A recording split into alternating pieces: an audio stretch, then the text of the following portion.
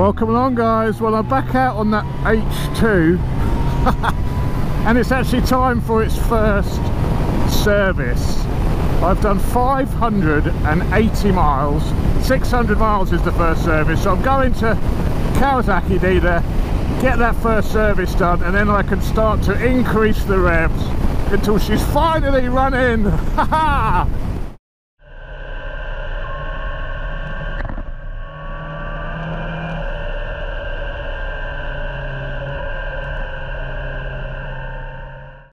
Well, what's it been like owning a H2? I do apologise for how I pronounce my H's. I have a habit of saying H, not H. So apologies to those people who said they wanted to put their fist through their monitors whenever I said the word H. So what's it been like living with this bike? It's been interesting since the I think tank gate, since I smashed the tank up. I've sort of gelled with it a bit more now. I've sort of put all that behind me now, and I'm really starting to enjoy the bike now. I'm finding it a little bit more uncomfortable than the GSXR. I know I originally said it's as comfortable as the GSXR. It's not quite. The GSXR is back on the road now. It's finally mine. I finally have the logbook.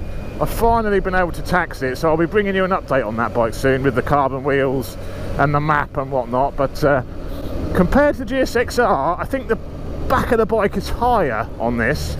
The seat is harder, so I may look at getting a different padded seat. Maybe Louis Moto could help me out there.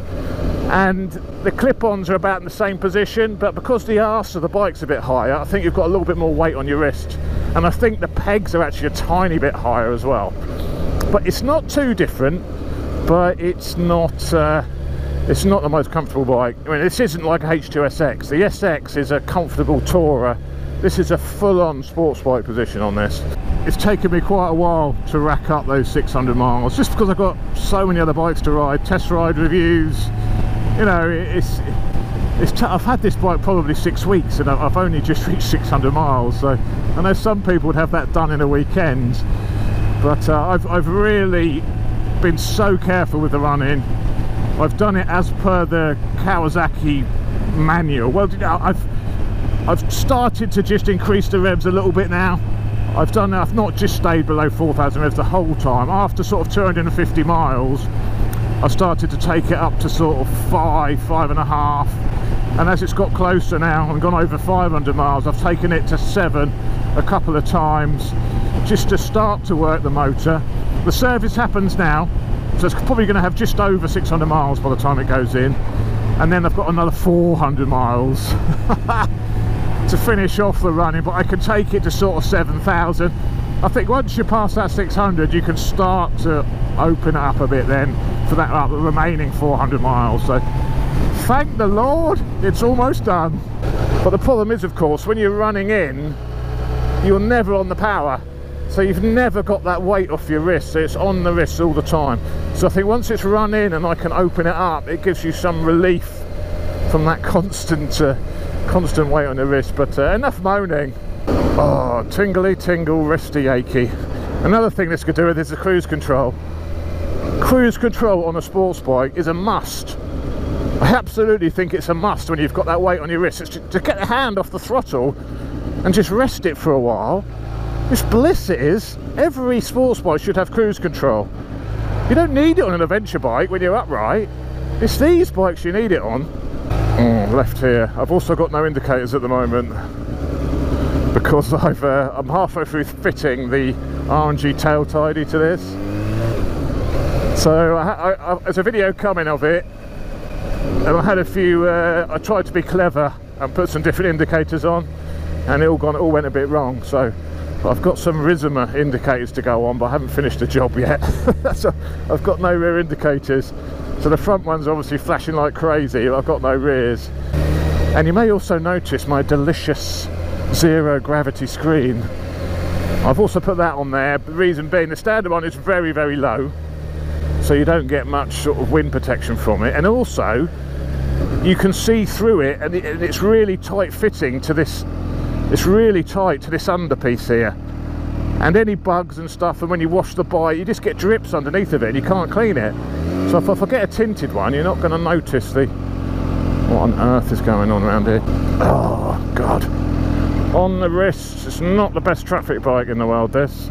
Moan, moan, moan. It's all he ever does. So you're just starting to build those revs. Give it a little bit of mid-range. I've been really happy with how I've run it in. But I'm itching to see how it goes.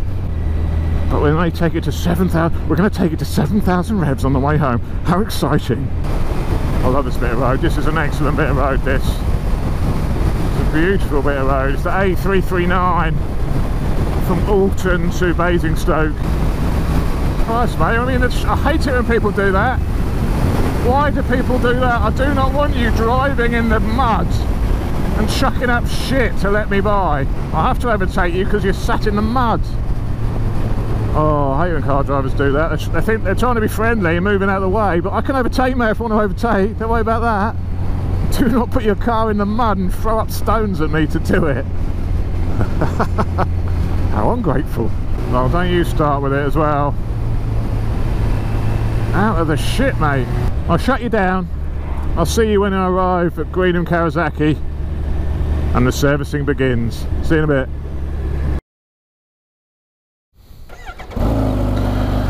There we go, service all done. Greenham Kawasaki. It was good, actually. Impressed with what they've done there, I have to say. I would have gone to Wheels Motorcycles, of course, because they're a Kawasaki dealer, but they're miles from me. They're about 3.5 hours away from where I live, so it's not practical to go to Wheels, unfortunately. Sorry, Wheels. I've been unfaithful. So I have another 400 miles to do of taking it easy, and then I can start to unleash, well, I can start to unleash the beast a little bit. We can take it to 7,000 revs now. So mods I've got planned for this, I've done a bit more research about these now, obviously, so I think I'm going to go for the 20mm higher up clip-ons, just to make it a little bit more comfortable, just a tad. Also, these are, as I mentioned, a little bit slow to steer, a tiny little bit slow to change direction would be a better way of putting it. What I've heard about, what people have told me, thank you Jamie, is rather than a 55 section rear tyre, go for the 60, which just pushes the rear up a tiny bit more onto its nose and just makes it turn a bit faster. So that's a mod a lot of the H2 owners do. On the exhaust front, I've actually working with a company called Pro Race based in Peterborough. They're making me an end can for this, which looks like it's going to have some LCR logos on it. It's going to be quite cool. So they're working on an end can. I've also been speaking to Brock's Performance. Actually, I've got the Brock system on the GSXR. They do a H2 Brock's full system. So probably for next year, I'm going to put the full system on this. I'm going to go for the ceramic coated black system with the slash cut. So it's going to be noisy. What happens on this standard is when the bike is at 12,000 RPM at the red line, the throttle bodies are only open 33%. They're actually almost closed. They're barely open. So what I'll probably do is get it flashed to remove that restriction. So the throttle bodies are open 100% when your throttle's open 100% at 12,000 revs. And that unleashes a shit ton more power, as you can imagine. So I think you're then looking at probably 230, 240 horsepower at the back wheel just by getting the throttle bodies open. Which is that, you know, you're not really changing the boost pressure. All you're doing is making the throttle bodies open as they should be. So, you know, you shouldn't have to worry about damaging the engine as such. You're just letting it run as it should. Another thing I found out is these run very, very rich from the factory. These are massively rich at the top end, so if you just map it slightly, you can actually get a lot more power. So I think fueling adjusted a little bit just to make it run a bit nicer, but I've also heard you've got to be careful because the reason they're so rich at the top is to keep the engine cool.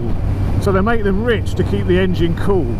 So if you get them running at 13 point whatever it is on the fuel, on the air fuel ratio, then you're not going to be getting that extra cooling from the fuel. So I don't know yet. I think you have to look very carefully before you actually get the mapping adjusted. But you know, you need to make sure you take it to someone who really knows what they're doing with these. I don't think it's like mapping like a normally aspirated bike, because of that richness. That richness is there for a reason, to make sure the bike doesn't melt. So that first service at Greenham cost £209, which I didn't think was too bad. They quoted 210, they did it for 209.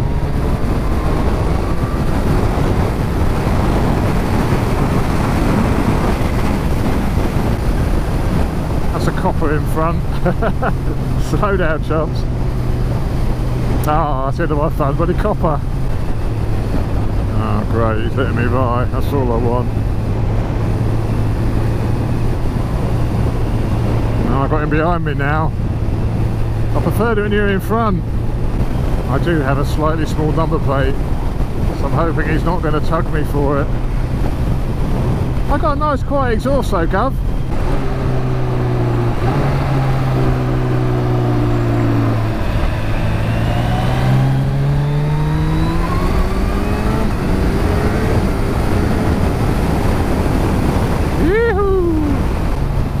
Keep it steady, chops. You got the feds behind you.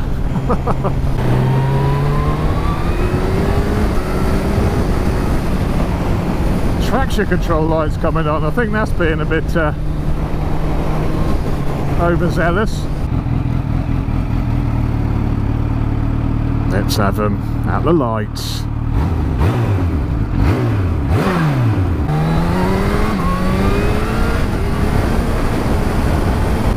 Say these are a little bit slow to change direction,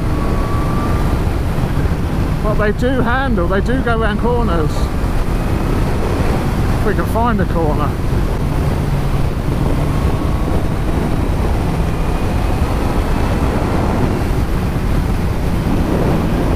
Yee-hoo.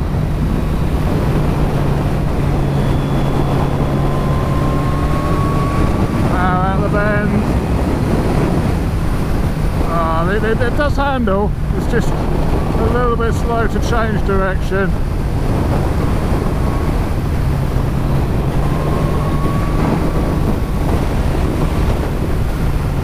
Oh yeah, oh mama,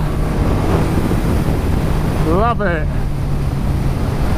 It's lovely in the bends, very stable, tracks the line perfectly. It can be a bit sort of aggressive on and off the throttle a little bit. That could be another reason to get it mapped. Not really to get extra power, but just to smooth out that slight bit of snatchiness. So it's so powerful at the bottom end of the rev range. Because on the GSXR, below 3,000 revs, it's nothing. This is really powerful below 3,000 revs. It doesn't kick as much when you go above 3,000 is what the GSXR does. But I think just a bit of fuel mapping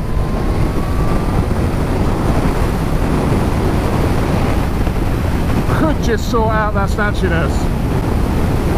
Because there's not different engine maps on this, there's no different engine maps to play with. Like on most new bikes, you've got a rain mode and that's it, rain mode and normal mode. So you can't select a less snatchy map if you just want a poodle. Oh, it's a rough bit of road this. It used to be lovely this. It's definitely gone downhill.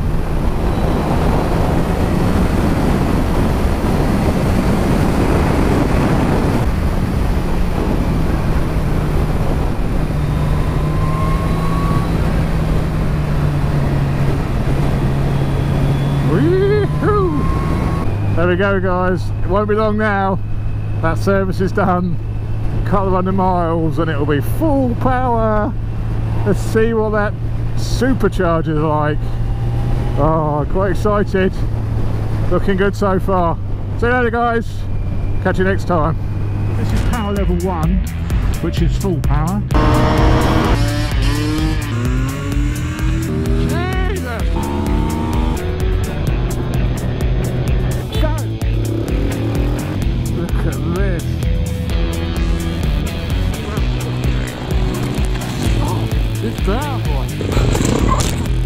Check it, man. This thing is absolutely bonkers.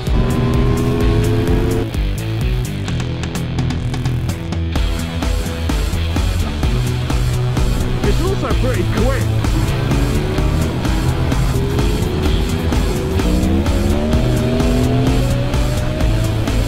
Yeah, right. Never mind getting beat up. Give me this any day of the week.